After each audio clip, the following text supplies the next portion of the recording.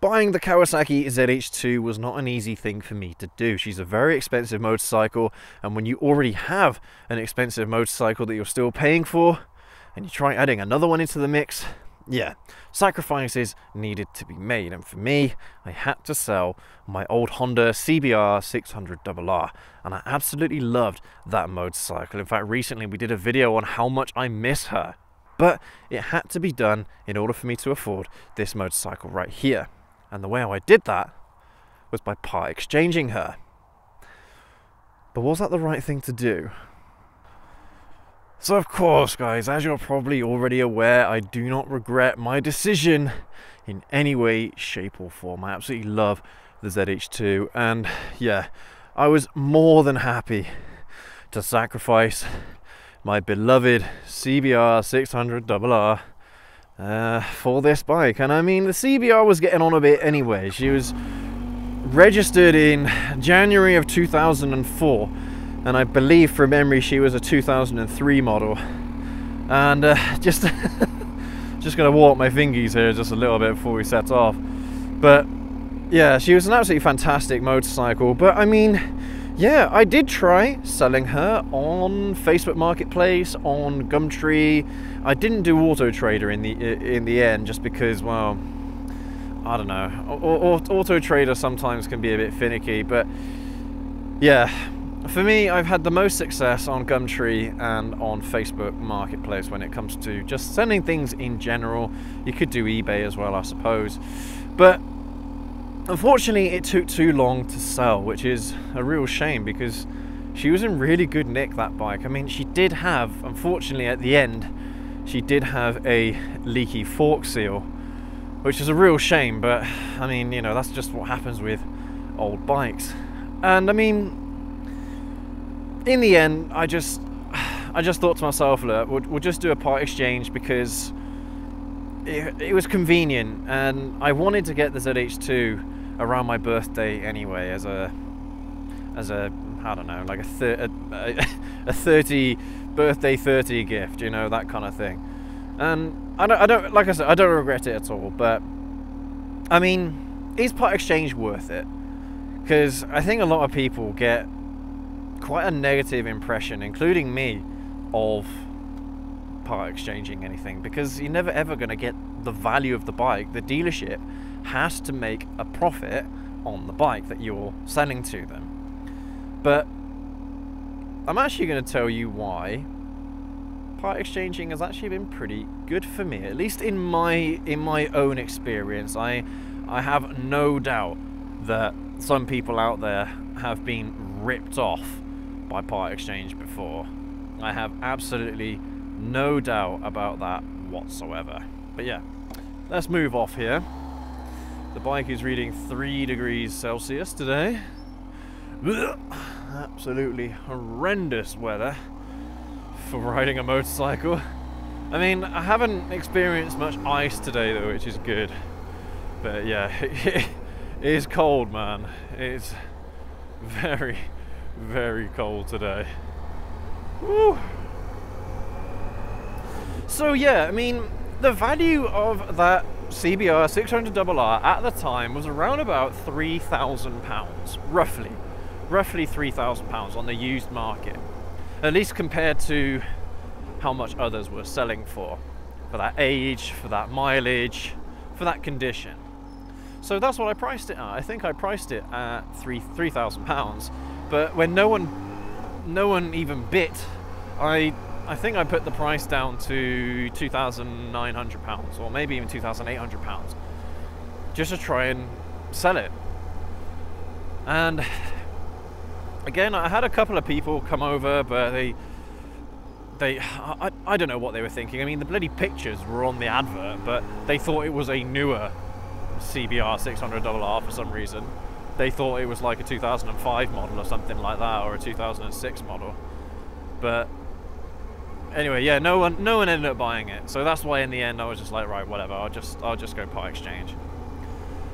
The dealership offered me in part exchange £2,200 for it, which I thought was a bloody good deal, considering that you know, they got to make their money on it and things like that. I mean, I'm sure the dealership themselves probably actually would charge closer to £4,000 for it in the garage. But yeah, I mean, for me it worked out pretty well because I wasn't losing out on that much money, you know. I mean, I was prepared to take 2,700 quid for it, something like that. And you know, okay, yeah, I missed out on 500 quid, but how long was it going to take for me to sell? And unfortunately, selling motorcycles privately can be a tough thing to do. It can be really hard, even for sport bikes, man, which doesn't make a lot of sense to me, how even sport bikes will struggle selling. But hey, it is what it is, and in the end I just decided to go part exchange. One, because it was convenient, but two, I wanted to get the ZH2 by a certain time. But it was a pretty good deal, and I didn't feel like I was getting ripped off or anything like that. And even when I bought my ZR 1400 as well, my experience of part exchange was pretty good. Now, at the time I had a Kawasaki ER6, which was a 2-cylinder parallel twin 650cc. It produced, I think, about 70 something horsepower. I can't remember exactly what it was. It wasn't the most powerful thing in the world by any means, but she was a really good bike. I really liked her. But in the end, I didn't think I'd be able to sell that bike anyway. I didn't think I'd be able to sell it. So I just automatically went to part exchange for it. And she wasn't in the best condition in the world, to be honest. She did have rust spots. And I mean, as far as I was aware, all the fork seals were okay, the tyres were good. I mean, I think I'd only run the tyres for about a year.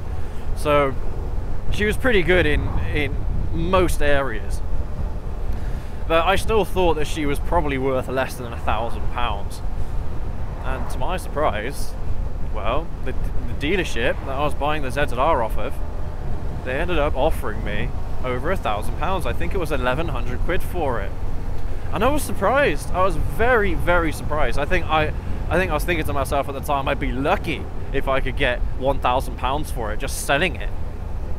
But to be fair, I didn't look that hard at selling it at all, because I just automatically had that assumption that it wasn't going to be worth very much. But yeah, I got 1,100 quid from it, I think, from the dealership. So for me at least, part exchanging has been mostly a positive experience. But you know how it is with cars. A lot of the time, if you're trying to part exchange a car, man, they really knock off the value for a car. It's ridiculous how much they knock off. When a car is worth 5k, you'd be lucky if you get 2 grand for it from a dealership. Stupid. At least that's from my experience anyway.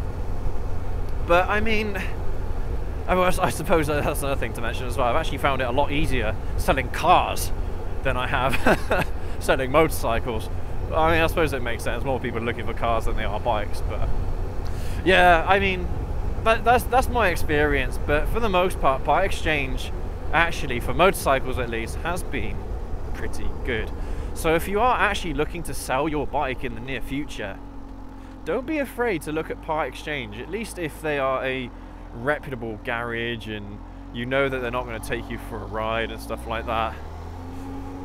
Yeah, I mean, it has to be a garage that you can trust, you know. It can't just be one of these back alley garages, because then they will probably try to con you.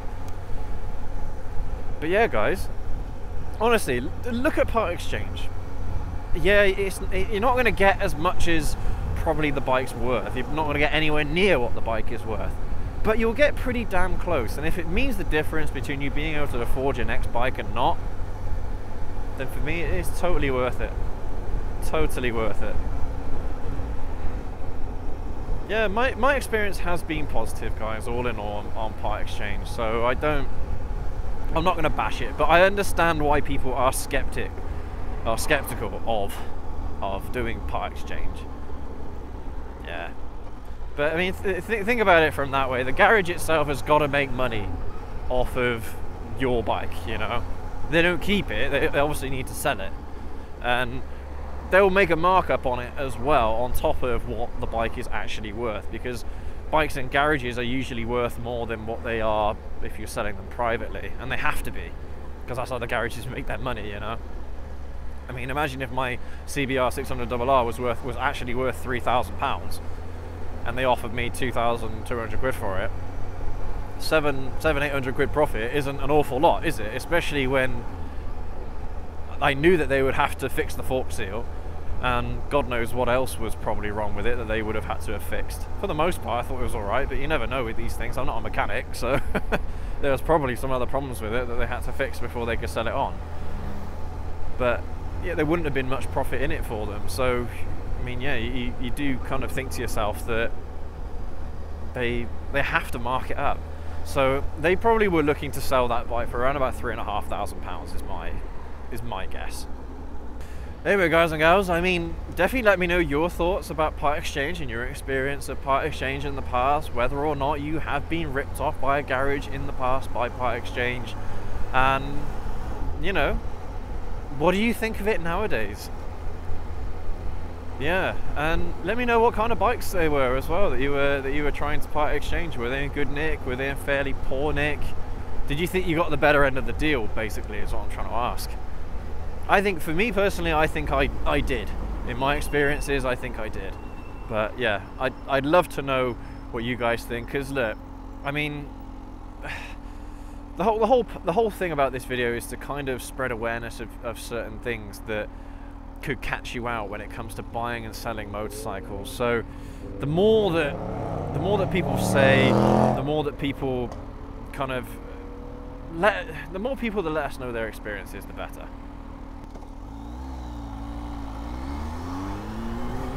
Alright, guys and gals, thank you ever so much for watching today's video. I hope you've enjoyed this little ride out with me. I mean, I haven't really enjoyed it all that much, if I'm being perfectly honest with you. This weekend has been god-awful cold, and yeah, I mean, I've had to keep these films short recently just with the weather. But again, like I said, let me know your thoughts down in the comments of how you feel about the certain topics that we've been talking about recently. Check us out on Patreon. Definitely go and have a look at subscribing on there. You gain access to our exclusive Discord server, and massive thank yous for all of our current patrons. Mark W, you're an awesome dude. Thank you very much for your support. And yeah, thanks again everyone for joining me on today's ride. Leave a like, hit subscribe. Merry Christmas, and we will catch you all in the next video. Have a good one.